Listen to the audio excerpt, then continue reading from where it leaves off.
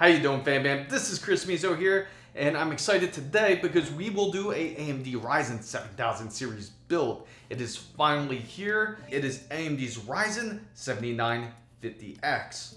We will install this processor. Some of the components that I will build this PC with, you may be familiar with already. I will use Corsair's iQ5000X mid-tower case. I do love the design of the case. It is full glass, and it does have plenty of airflow in this case. It's very similar to the 12900K case because I want to get as close as possible when it comes to benchmarking temperatures in those type of areas.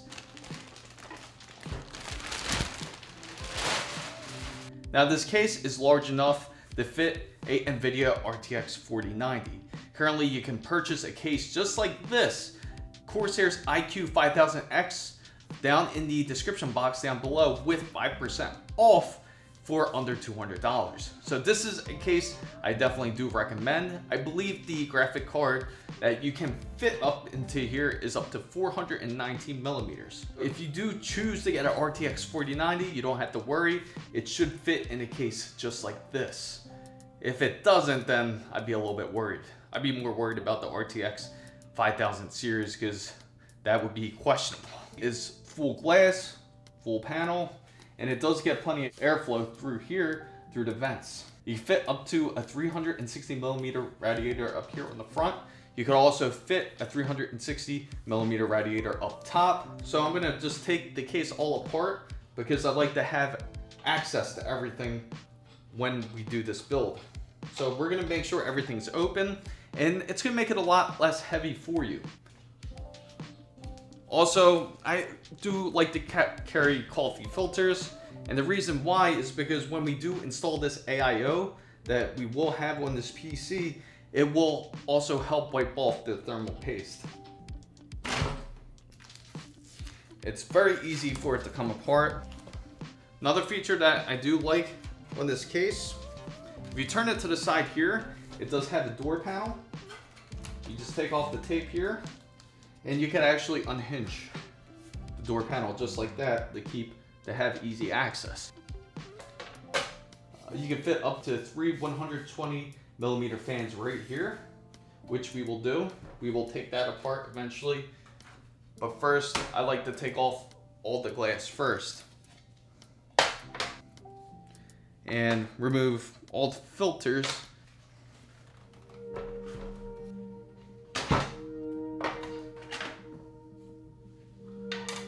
I'm going to keep Corsair's fans up here in place. It comes with a Lighting Node Pro here, up here in the back, and a fan controller.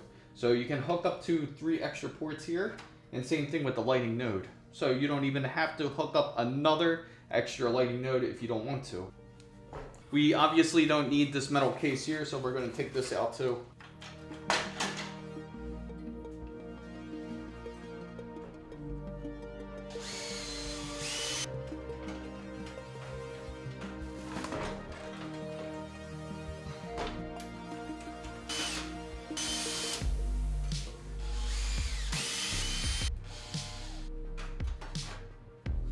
There it is. This is all optional equipment to put onto it if you want. This is for cable routing. And then you do got its SSD space here. And if you take this out, this will have extra screws, anything that you need in order to install. They'll usually have the extra Velcro and all that good stuff in here. Well, so just in case if you dropped anything, you could always access it. But what I usually like to do is I'll put some of the screws back. Just put it in just enough to where it has 2 or 3 threads on it. Just like how I set it up. Now I'm mostly all clear. So what I plan to do is I'm gonna put the radiator up here on the top, and I'm just gonna put the fans right here on the side for the push setup, and the pull setup will be up on the top. Another thing that I do plan on doing, I do want to get another graphics card. This graphics card that's actually going to be in here is going to be temporary, but I will explain as we go on, and the very reason why it's going to be temporary, and it'll make sense later. I got about 10 million pieces already as it is up here on the table. So The next thing I'm gonna do, we're gonna take a look at the motherboard that I did get for this processor.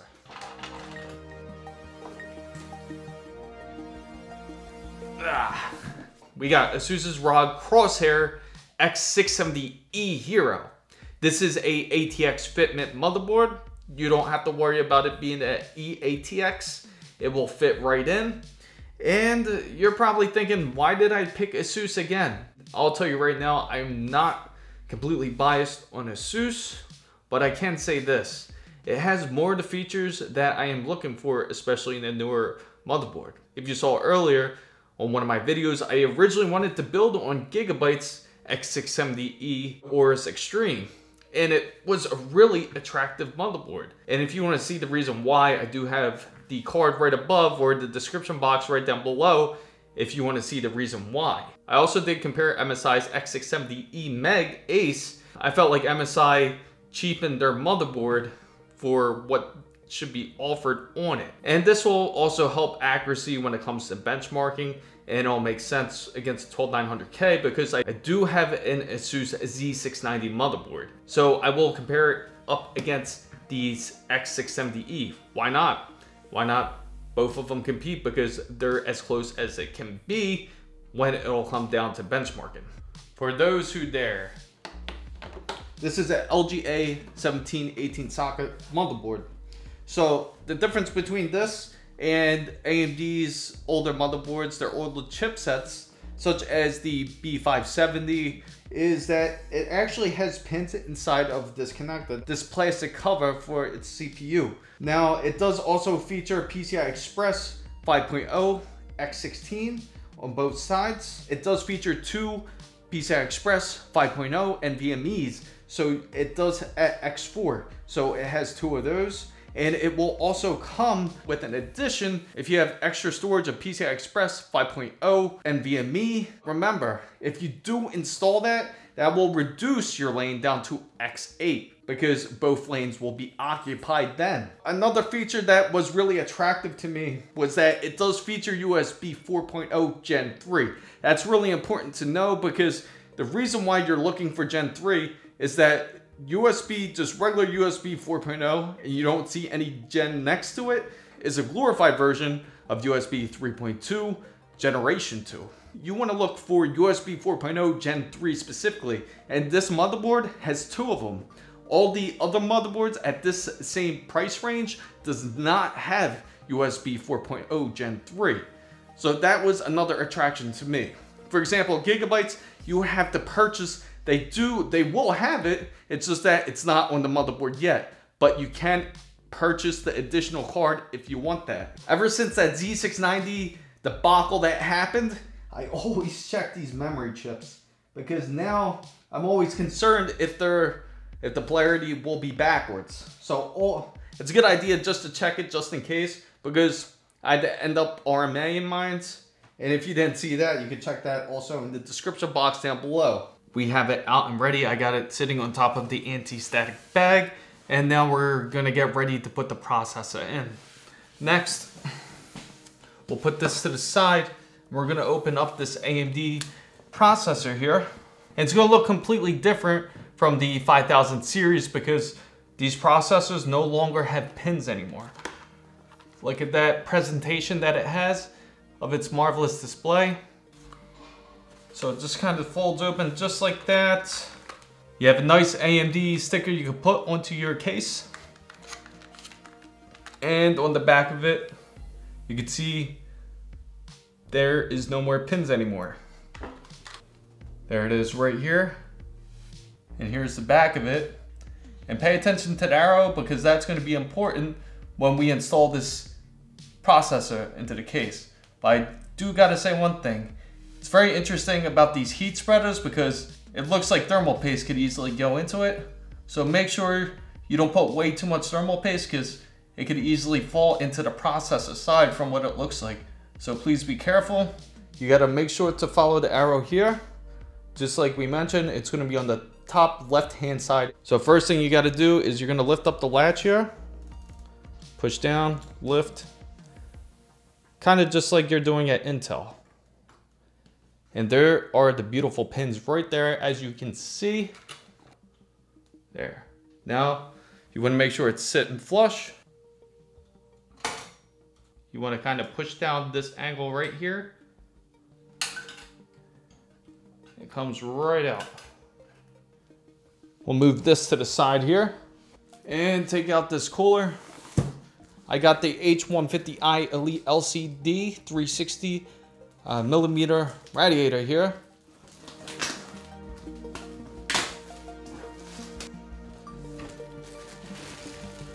That's the radiator and the actual heatsink for this piece. Corsair's ML fans that do come with it, AMD. That's what we're gonna be looking for here.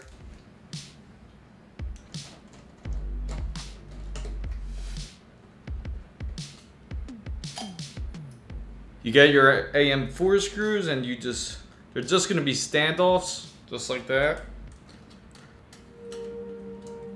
Make sure they're all nice and hand tight. And we won't install the heatsink till afterwards. But next thing, we're gonna put the NVMe in.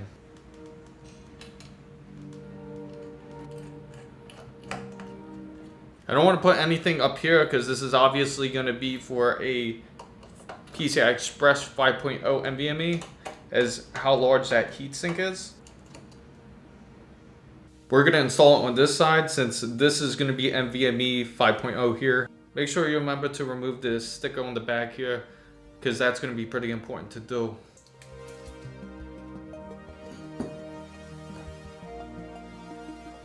You'll go towards the motherboard as it'll kind of make a half gray circle. That's how you know it's on there correctly.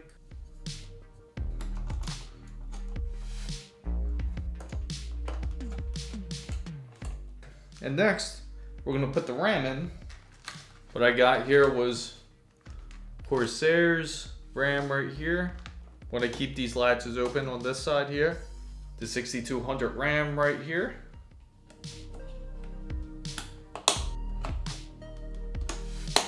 Now it's ready to install into the case. All motherboards are usually set up with ATX. They usually have 9 mounting holes here, as you can see. And the screws typically come into the bag or the box of the Corsair items. Usually the motherboard screws will look something like this here. And you can always double check before you put the motherboard in. And you'll know if it's set properly. And it should feel right. And it'll just kind of pop into place when you know you have it sitting right, and it did. I like to put the power cables up here for the CPU first. Corsair certainly went cheaper on the packaging now.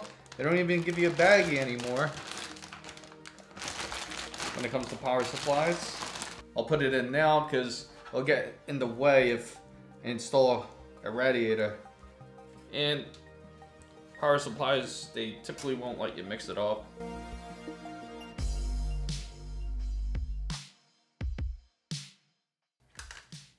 And wow, got a couple dents, looks like, but the hoses for the always go onto the right side.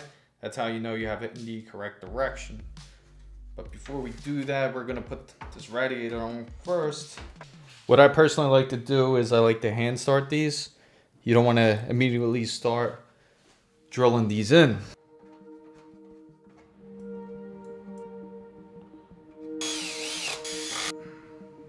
We want to make sure it's on the pull side. This is for pull and push. There's always some sort of pro and con when it comes to this. Also, don't forget the washers when you do install the radiator. Just to get that screw in, I had to lift it out, so. Make sure you tighten these down. Don't grab the fins. You might want to use a screwdriver for this because these are rubber mounts. I want to make sure it don't sink too far.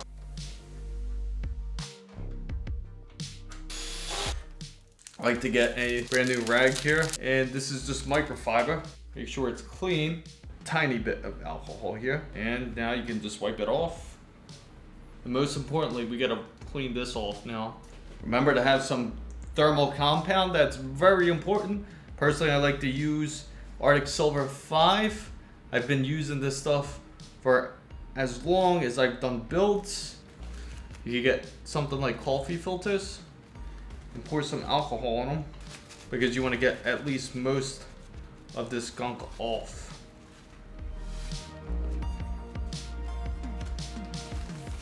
Got another new nice clean coffee filter here. All you really need is like 2 of them to get it really cleaned off. Wipe it with the microfiber cloth. And these plates gotta be changed out. The right side right here and the left side up here on the top. We're just gonna simply install it just like this. Get the thermal paste, make sure it's only a pea size.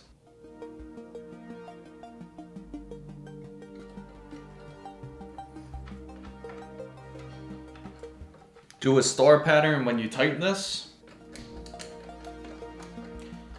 And now we can set this on here. So we have that plugged in. Now I'm just gonna put the Commander Node Pro on here. Make sure to separate everything well here. Personally, I like to use the magnetic stuff instead. I don't really like to use the 3M. We'll stick to metal anyway. And you might want to change your mind and move it eventually. So USB could go here. Because it uses 2 USBs, we can turn it into one here. And because I have both of the lighting nodes here, they both will require SATA power. So might as well keep that one to the side. Next, we want to line up all the fans that we just hooked up and figure out where to place them. So we got the first, second, and third fan here.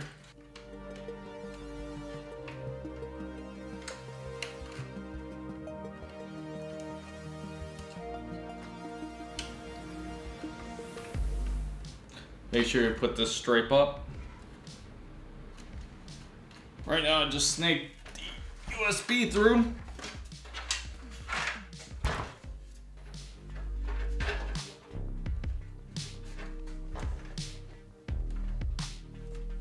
We're gonna hook up these connections here that we need.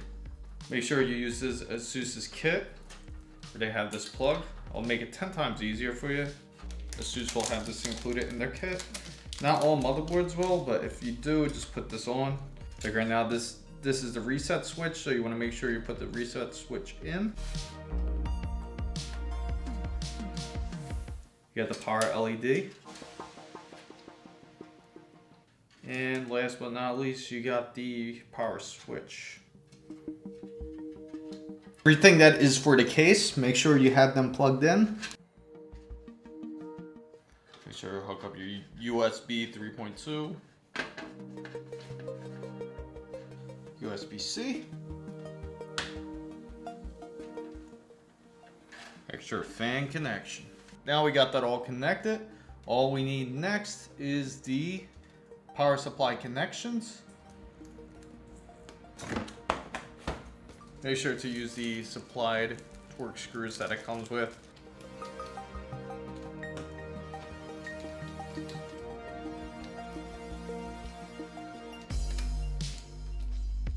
Put this piece right back into the case.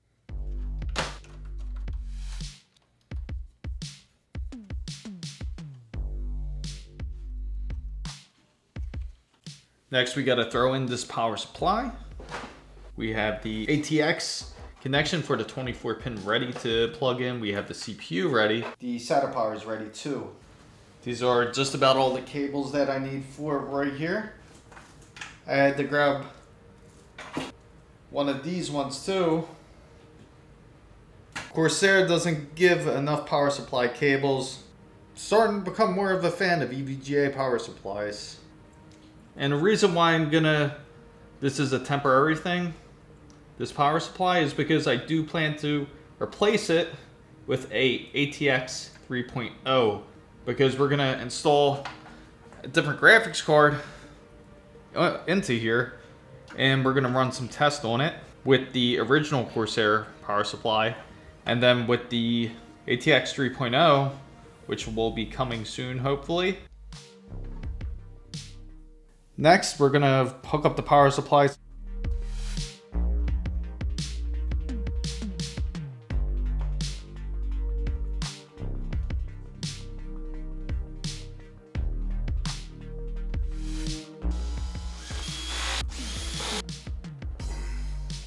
Next, we're gonna install this graphics card. We gotta remove a couple screws to get there, so that's what we'll do.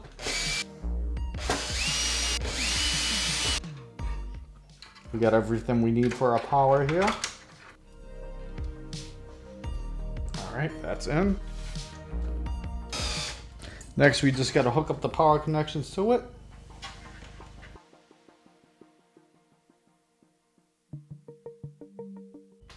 Now it's time to put this back into place.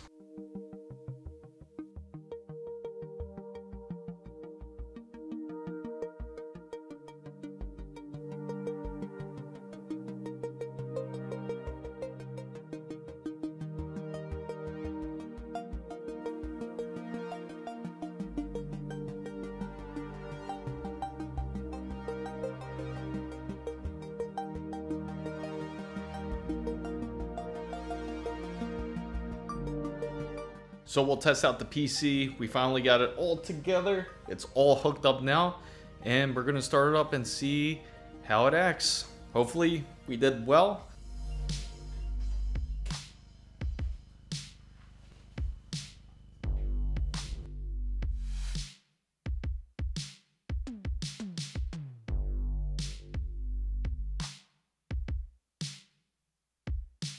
So I took a gamble and tried to use this memory that's 6200 megahertz from Corsair, but doesn't seem like it wants to play nice with it. So instead I'm going to try to install some of my Corsair Dominator 32 gigabytes at 5200 megahertz instead, and more than likely that's going to resolve the issue. We'll give it a shot again. Just replace it with the Corsair Dominators. So let's give it a shot.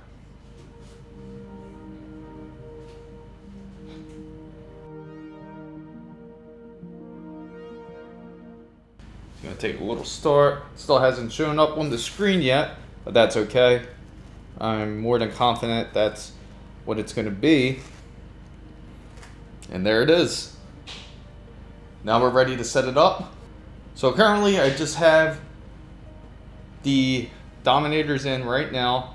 So right now we're just about to get Windows set up. So we'll be right back after Windows gets installed. We got the PC all together now. As you see, it has finally started. I'm going to run some different benchmarks, as you know, to see how it does compared to the Intel 12900K. There was some issues, as you saw earlier, with the memory, with the RAM. Minor issues that had to be figured out without having a new product, such as dealing with Ryzen 7000 series. There are some problematic issues that needed to be figured out first, which really wasn't a big deal overall. And I will explain that more deeper in another video, because this was just about really the build and not about the issues that can arise. But if you do run into the same issues that I will mention in another video, and when I do, I will have the card right above me, make sure you check that out. But as you see, the PC is finally all together. It looks beautiful, marvelous, and I can't wait to test out the new generation of AMD RYZEN 7000 series. Bam guys, if you're interested in any of the products, make sure to check out the description box down below, as I have it provided. If you have any questions at all, please let me know in the comments down below. I hope you enjoyed this video. If you did, make sure to give it a thumbs up. If you know anybody else who loves PC and tech, especially when it comes to PC builds, make sure you share this video with them. And also, make sure you don't forget to go down and hit the subscribe button for more. If you're not part of the big, wonderful fan bam already, make sure you don't forget to hit the notification bell. And for all the newest updates, make sure to follow my Twitter handle right here, as it is the same as my TikTok and IG as well. So fan bam guys, without further ado, I'm going to get started on some testing. Thank you guys so much for watching. This is Chris Mizo, signing out.